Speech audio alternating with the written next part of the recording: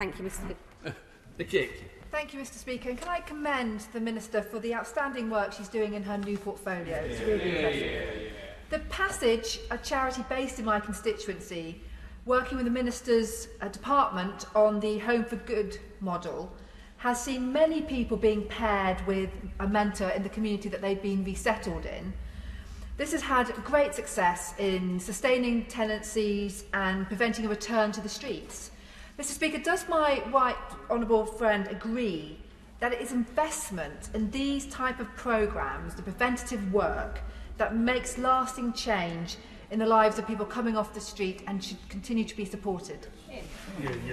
Minister.